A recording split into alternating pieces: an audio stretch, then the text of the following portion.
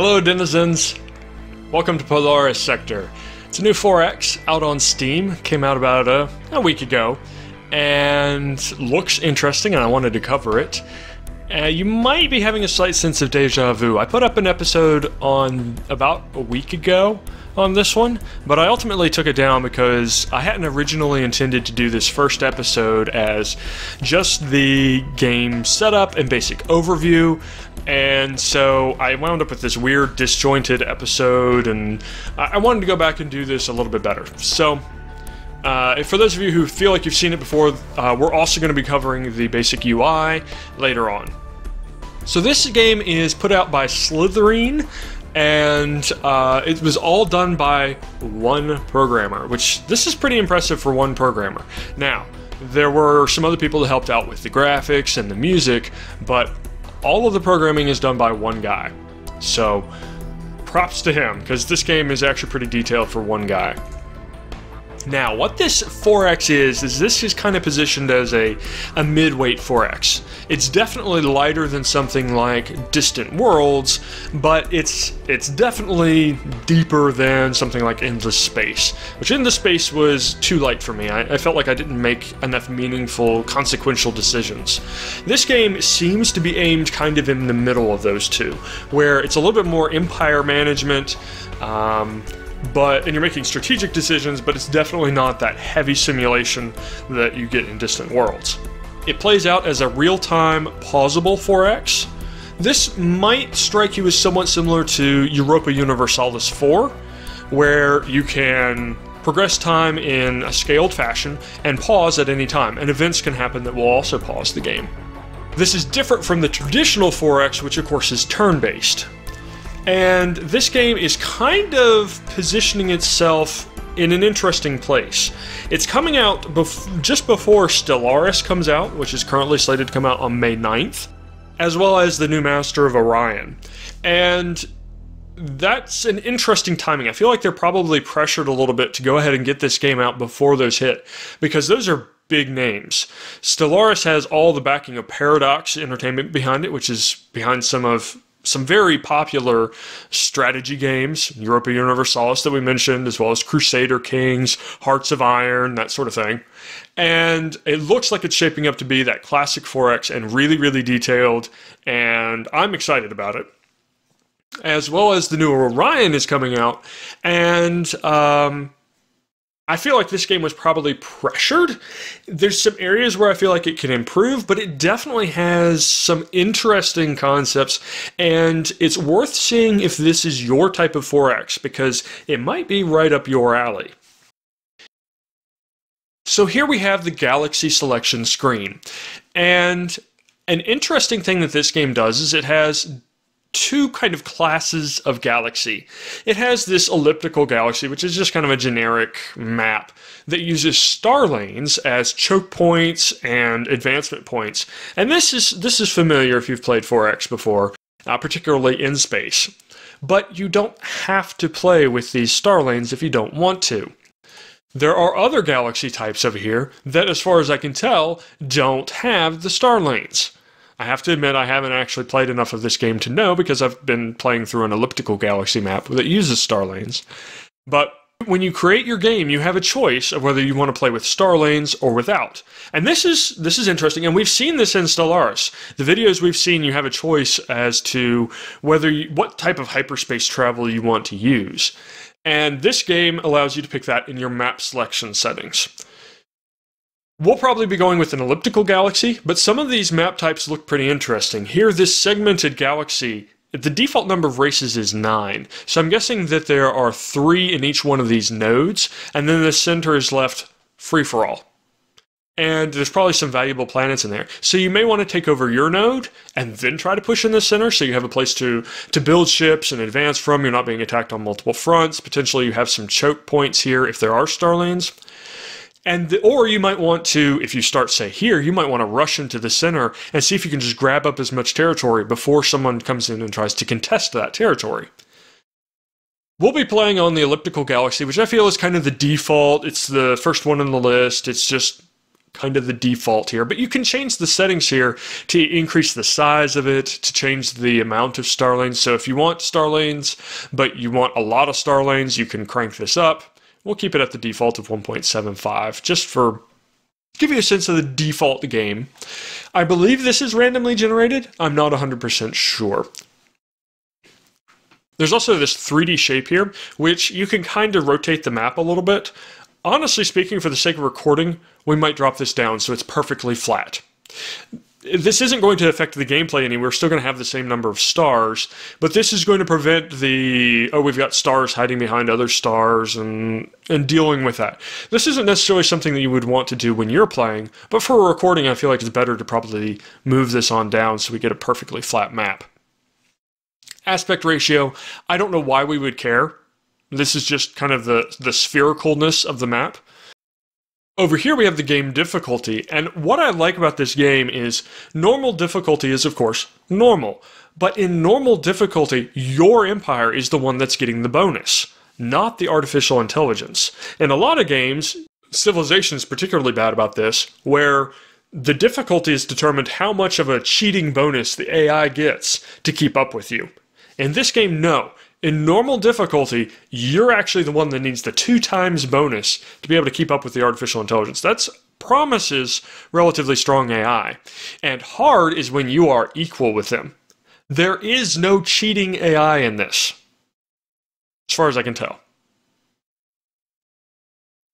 We're going to turn off victory by domination. This is a victory condition that has parallels in other games, such as Galactic Civilizations and some of the other modern 4Xs, where they're trying to solve a particular problem, where in the late game, the game just drags on as you slowly slog your way through the last remaining sectors, wiping out the opponents.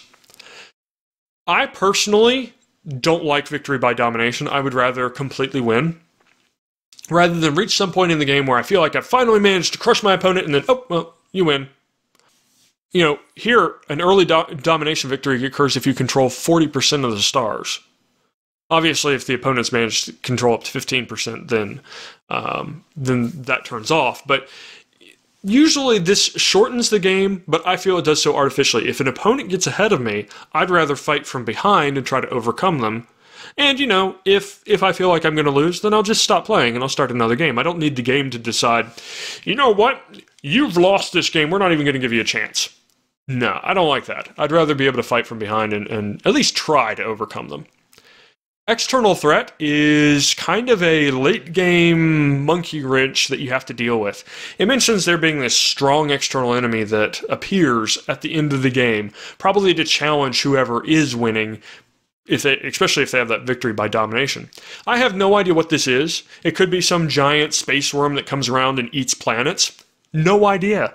If that is the case, I don't have any spoilers, I just made that up. Next we have pirate attacks, which will attack your infrastructure, try to block planets, that sort of thing. You can turn them off if you don't want to deal with them. We're going to leave them on just to see how they work and how that changes the gameplay. It may be that you need that to prevent you from just ecoing up entirely. You may need some sort of barbarians, if you will use the civilization term, just to prevent you from just solely focusing on eco and research. Next up you have the race selection screen. And race selection in this game it's nice that the picture is not tied to the race attributes. And what I mean by that is we can go to any race here and reset it to a default. For instance, this race right here. If we just move all the sliders to the middle, we have 10 bonus points to distribute. I could go over to another race and I could do the same thing. So that means you can pick any picture you want and you have all your options open to you. But one thing you do need to consider is that if you encounter this race in the game, or this race, or something, they're going to have the bonuses that you see here. Whether or not you take that bonus is entirely your choice. But for instance, these I call them teddy bears, they're going to have great production speed, they're going to have slightly faster research speed, they're going to have good alien assimilation, but they're going to be terrible at espionage. Apparently because they're bad at hiding the fact that they're teddy bears. But that's what they're going to be. When you encounter them in the world, that's what you will be encountering every time you encounter them. But we could say, well, we don't want teddy bears like this. We'd rather they be all about population growth, and let's make them great spies. Actually, looks like I'd have to take some negative to do that. So now they're great spies, and there's tons of them. We could do that. Additionally, you can choose from these technologies over here. Let's go to a race that doesn't have any, and let's free up the points so we can look at those. You can choose bonus technologies that you wouldn't ordinarily have. I don't know if these are technologies that then you could research later in the game, or whether because I feel like you could research Interceptor later in the game, but maybe not. It says this is just a larger version of this fighter spaceship, but I don't know if the other races will never be able to get that. The number here is the number of points that it takes to get this technology. And if you choose one, you can choose another one. So if we take, for instance, this cheapo one, I could then take another one. I could take as many as I want. Okay, so let's quickly go over the races, and then I'll show you my pick for a race. I am going to be choosing a default race, one of the ones that's just configured out of the box here for you, because I don't know enough about the game to know what I need to overcome or what my personal weaknesses are. So first up we have the Space Cats.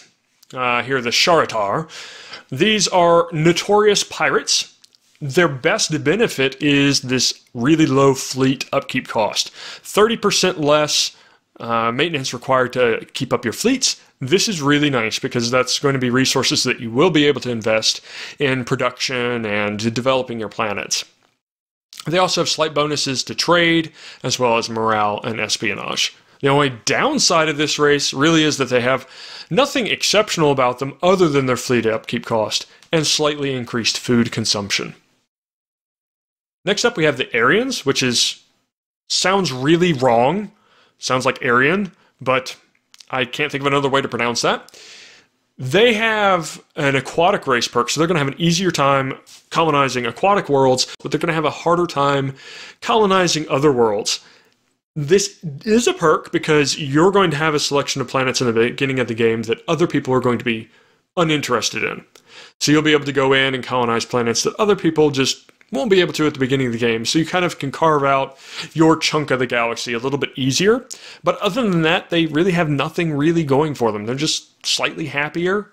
That's it. Next up, we have the Drills, which are all about population growth and being happy about doing it. They're horrifically bad at research and incorporating other races and being spies. There's just a lot of them. They're great slave labor, and they're happy about it. Next up is the Govicans, which have great morale, which I'm not sure the difference between general happiness and morale in this game. It just says that you're resistant to invasion and xenophobia. I don't know exactly what that means, because there is ground combat in this game, but the ground combat is done with military. So I don't know. Maybe it just means that your ground forces are really good at repelling the invaders. It doesn't sound like there's kind of like the coring costs like there are in Europa Universalis that I would expect the morale to affect. This race really has this heavy ion gun as its main perk, as well as this morale. Other than that, nothing exceptional here other than the trade. They're really good at negotiating trade deals. But what's important about this game is it does not have currency. So we're not talking about trading for money here. We're just talking about trade deals. You'll be able to negotiate better ones. If you're not interested in creating trade deals, well, this perk isn't all that useful then. Logans are radioactive, or at least they live on radioactive worlds. And you can tell. Just look at that. Magellans are the suspiciously human-like females that apparently can reproduce with human males. A little bit odd there. Less said about that, the better. However, really bad at production growth, but have some nice bonuses. Great research speed, which is the hardest thing to get. Costs 9 points to bump that up. They're also really good at incorporating other races, or other aliens. Again, less said about that, the better. And then they also have this Stargate module, which appears to allow you to create your own star lanes. Again, I'm really interested to know whether this is a technology that becomes available to other races over the course of the game, or whether this race is the only one that's going to be able to get this skill in the entire game. Humans. We really need to talk about this. We might need to start selective breeding. This is bad. Humans get really, really, really ugly in the future. As in, we're starting to move into XCOM territory here. But humans in this game are portrayed a little bit differently than they are in most 4X games, where actually they're pretty bad at population growth. In most 4X games, humans are the ones that have high population growth, and sometimes they're technologically advanced, but usually they're high population growth, high trade. In this game, complete opposite. They're bad at population growth, they're horrific at trade, they just have a good engine that they start with, good spies, and good mining efficiency. Teddy bears, we kind of already went over. They're all about production and research and biological alloys.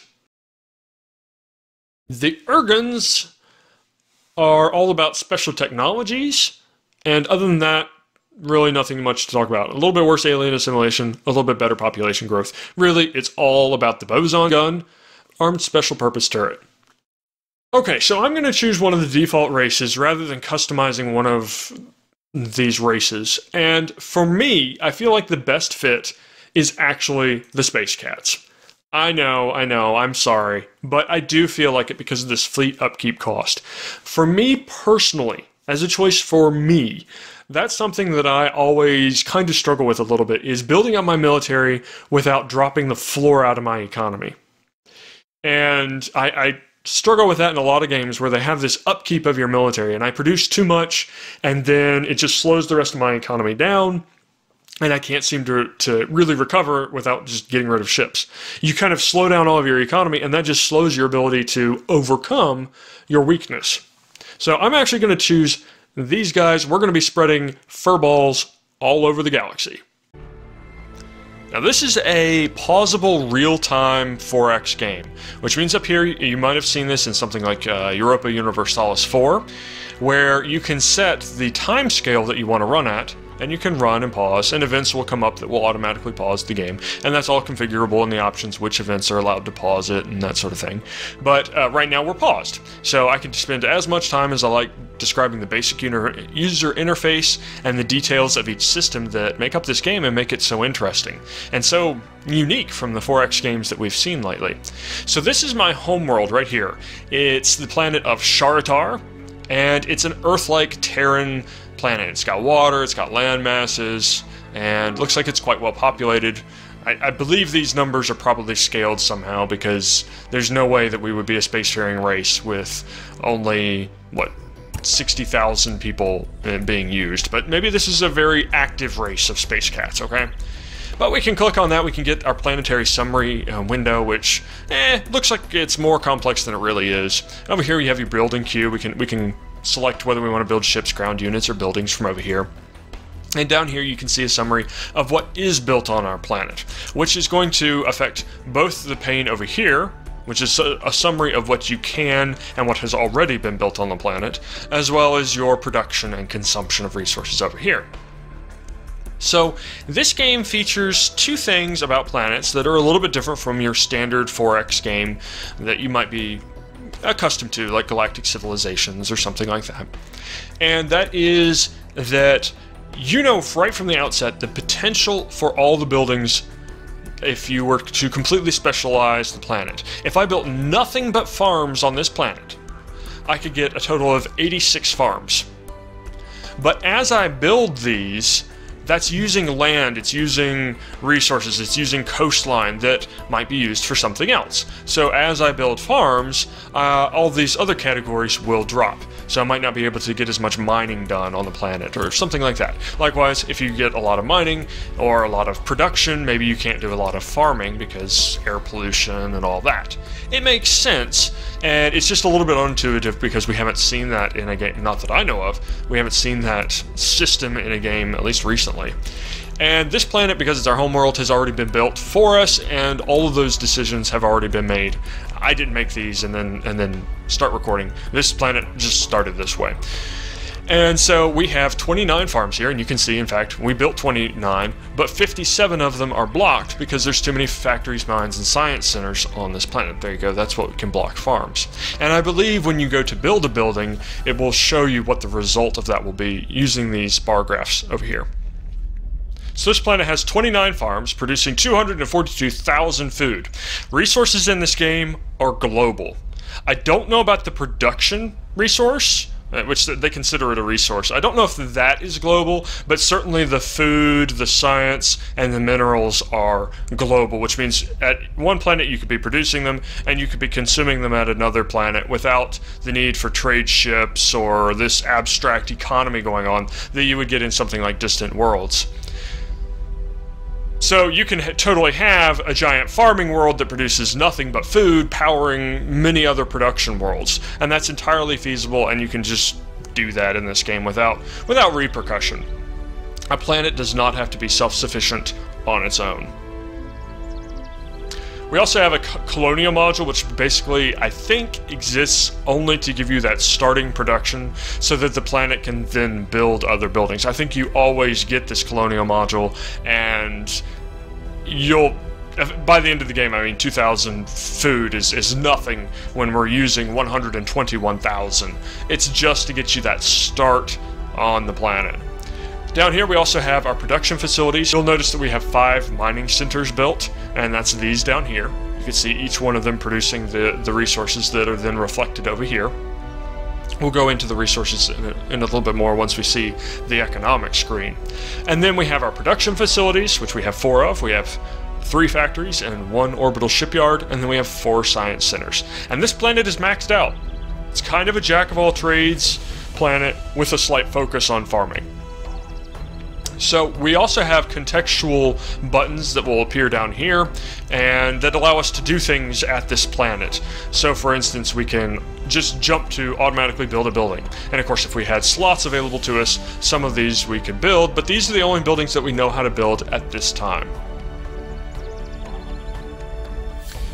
We could also construct ground units, and I believe these stay the same throughout the game, and these are used for ground invasions, as well as ground invasion defense, and I think police are used to keep your population happy, or at least reduce unrest, which, this is our homeworld, we have no unrest. Just seems natural. You also have these initiatives that you can enact, and these are decisions that you can enact at the particular planet that you're at that will give you some benefit at the cost of some trade-off. For instance, this one reduces the consumption of food by, or drops it in half, reduces it by 2 times, but it means that the production of buildings will also decrease by 3 times. I don't know if this is just the production resource or if it's also the mining. I haven't used it yet and it didn't cover it in the tutorial, but we might find that out. In general, these are kind of bad. They allow you to overcome a particular weakness at a planet, but at the cost of reducing the overall effectiveness of the planet. In other words, the net downside is always higher than the benefit, unless you're overcoming a particular weakness that you have at the planet. Lastly, you can build a ship. I don't know why it splits it. Build buildings, build ground units, build ships, but it does. And you could obviously get to this from this queue over here. I could say build new ship and get the same screen. These ships in this game are pre-planned in terms of the shape of the ship, but you determine what goes on the ship. So you can see here this ship has had these modules placed on the ship. So you'll never get a different layout of this particular ship design in terms of the available space to build, but you can definitely customize what the ship modules are in use and what they're using, how it's laid out, and that can affect how the ship performs.